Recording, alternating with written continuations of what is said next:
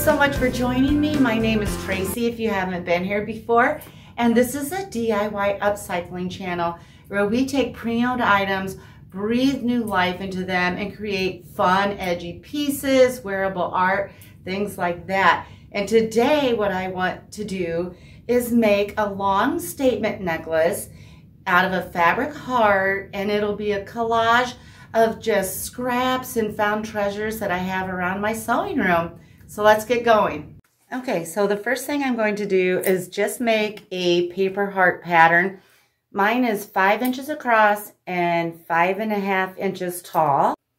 And all I did here was just take a piece of paper, this is just copy paper, folded it in half, drew out my heart, just half of the heart on the fold, and cut it out.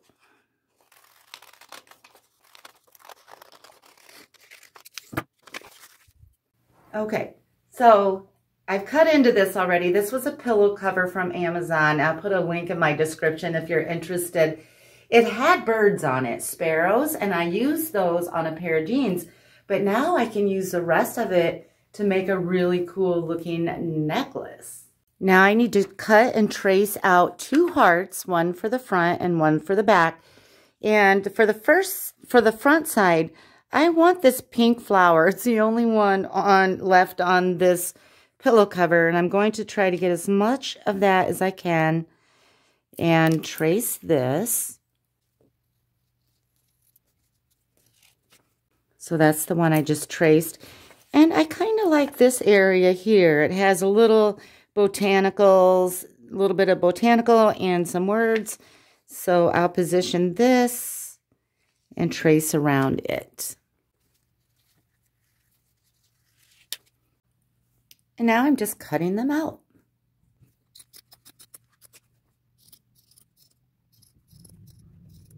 So now I want to put a really thin layer of lace over top.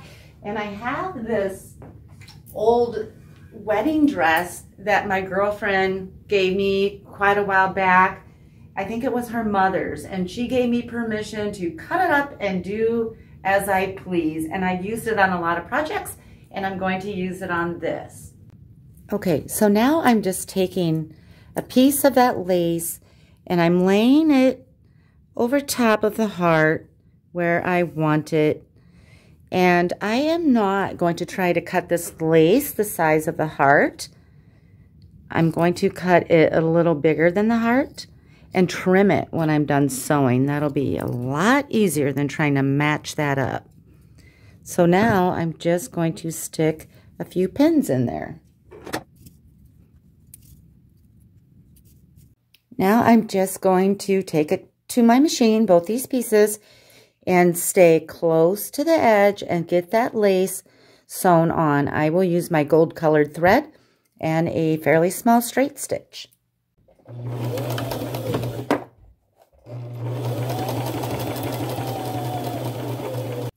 Now I'm just going to trim that excess lace off. Now I want to add 2 little loops that will come down at the bottom and come in between these 2 heart pieces here in order to attach jewelry and things like that. So what I'm using is, this is just fringe, and I have about a 1-inch piece, and I am going to lay my first one right here facing in, not out, because we will sew this and turn it right side out, so that will make the loop stick up. But I need to put it down right now. And what I'm going to do, since this is so tiny, I'm going to stick a little tiny piece of glue there to hold it in place, and then I will sew over it. But this is just, these tiny things are hard for my, sometimes hard for my big fingers to handle. Okay, so that's right at the edge right here. I will sew over it eventually. And now I want to do the same down here with a little loop.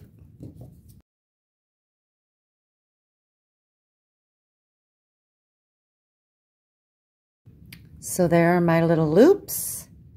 And this happens to be my front side, but it does not matter which side you put it on. Now, I want to put a pretty piece of jewelry in the center here. And I have this clip-on earring. I believe it's vintage. And I am just going to clip off this back here. And I'm just using my big wire cutters. Now, I want to put it pretty much in the center. This seems pretty big right now, but once we sew it and have the seam allowance, it'll shrink up quite a bit. And what I like to do, now if you can see closely here, I have little areas where I can stick a needle in and sew that. So I will probably sew it in maybe 1, 2, 3, 4 areas around it. And I will use gray colored thread. I like to match the color of thread to the hardware I'm sewing, not the fabric. And I don't like using metallic silver because it seems to break easily. So I'm using gray. And my thread is just good old all-purpose Coats & Clark brand thread.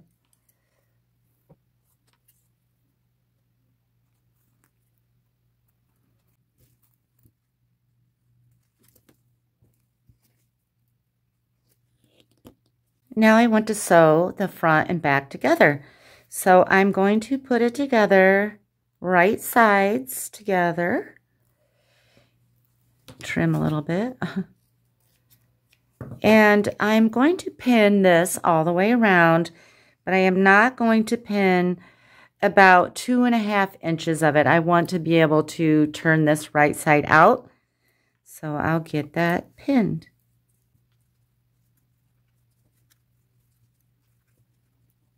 Now I'm going to sew this together, and I will use a 1/4 inch seam allowance, a fairly small straight stitch, and I will start at this pin, sew all the way around, and stop at this pin.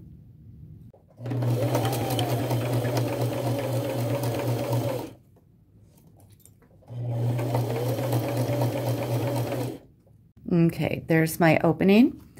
Now I am just going to trim this up a little bit, and then I'm going to carefully snip up to that stitch line.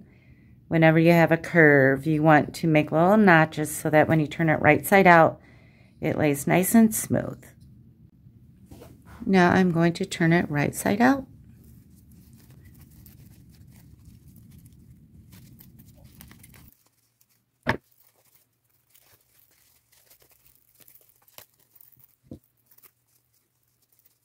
Once I get it straightened out pretty good here, I am going to my ironing board and I'm just going to give it a good press. Okay, so now this open side, I'm going to tuck in those raw edges and give that a good press too. Okay, so here's my little heart. And I took apart a throw pillow that I had laying around here. Nothing safe around here. And I am just going to take a little bit of the stuffing and stuff that and give it a little dimension.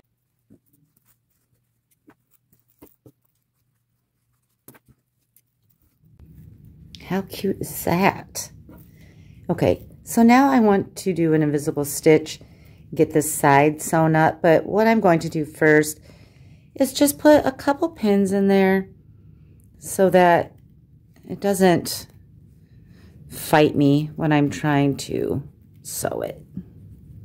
Now to do my invisible stitch, I am just going to slip I'm starting at the bottom of the opening, going to slip my needle in there underneath and bring it up so that the knot is hidden inside here. And then I'm just going to catch one side, a little bit of the fabric, pull my thread through, This is also called a ladder stitch because at this point where I brought that thread through, I'm going straight across to the opposite side like a ladder rung, and I'm catching a little piece over here.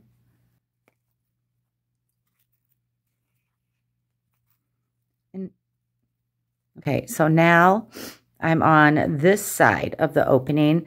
I am going to take my needle and go through that fold where it's invisible, maybe about 1/4 of an inch or 1/8 of an inch long. Pull that through.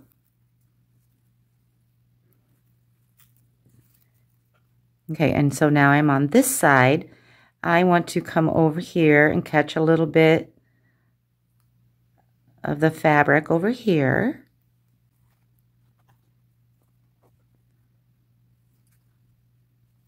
And now that I'm on this side, I'm going to go through the little fold on this side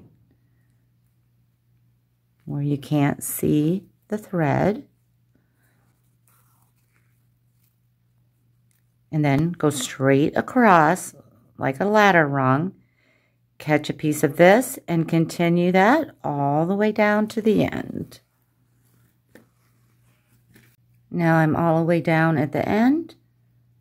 I am just going to tie this off and clip it close to the knot. With all this fabric and lace, the knot won't really be seen.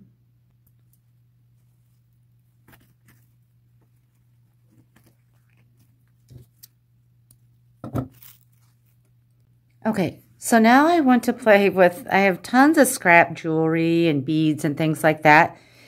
And now I want to add some to this heart, and I'm going to play with some of my jewelry making supplies. I don't have a ton, and you really don't need a ton. Basically, 2 small sort of needle nose pliers and a wire cutter. Now, typically these come in a set of 3, but I actually like using my big old wire cutters from the garage. But I'll put a link to as much of this stuff as I can in my description. And then I also have these little, they're for jewelry making. Mine are silver in color, and they have kind of like a little head on them, like a small little nail. And that's what I'm going to use to add the beads to the bottom of my heart. Okay, so my little loop is barely visible. Remember that little loop we added to the bottom of the heart? But I'm going to do my best to try to stick this wire through. Okay, so it went through. And now I'm going to take, so my 2 pliers, one is rounded like this, and one is more blunt at the end. I'm taking the more rounded one, and I am just going to round that. I hope you can see this, so that it's on the loop like that. Okay, now this has that little nail head type thing at the bottom. I'm going to clip that off so my beads slide up here easily. Now this is a spacer that goes between beads, and you can buy spacers, but a lot of junk jewelry has spacers in between the beads, and that's where I get a lot of mine, just from scrap parts. And so now I'm just going to add some beads.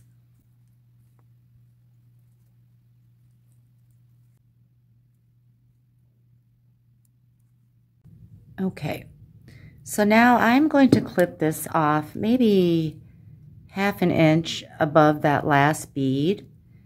You know, I am not an expert at this, but I do know enough that I sold my items and nobody ever complained that I wasn't an expert jewelry maker. Now I am going to take my rounded pliers and I am going to round this end so that the beads don't fall off. I know some of you jewelry makers are experts at this, but that's good enough. That'll keep my beads on. Now, I have this little earring really cute. It has like a cherub, a cross, and a heart. And I am going to clip the earring back off.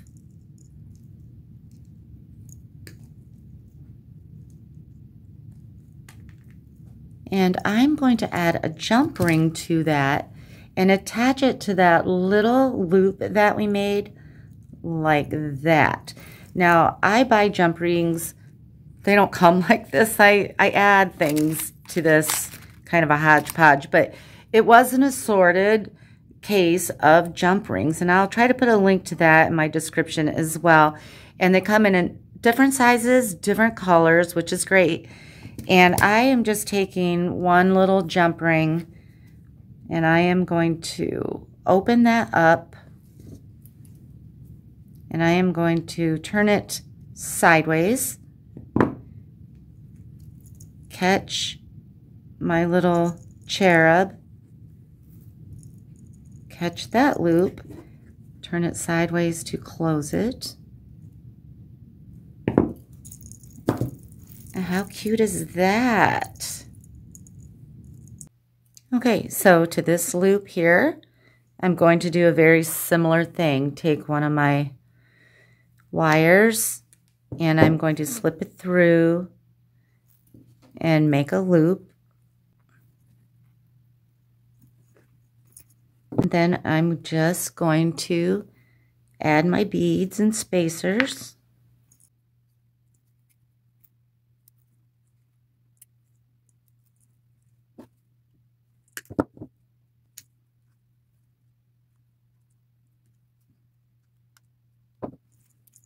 So here's what the heart and doodads are looking like right now. And now I just want to attach it to a necklace so that it can be worn. And I have this, it's just a thrifted necklace from St. Vinny's. And I am taking a jump ring, a little silver jump ring, opening it up.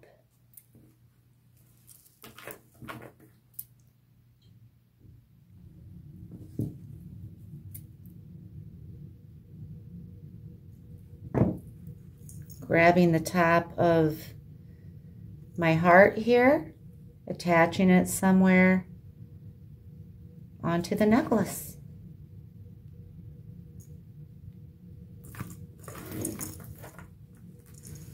Okay, it's all done and so beautiful. I am going to give you a close-up here in a second. I just want you to see kind of the length. What if you paired it? These are from St. Vinny's too, $1.99 a piece. And they're kind of the heavier. They're not real pearls, but they're nice. Layer them with some more pearls. How gorgeous is that? Okay, I'm going to bring it in and let you see a little closer.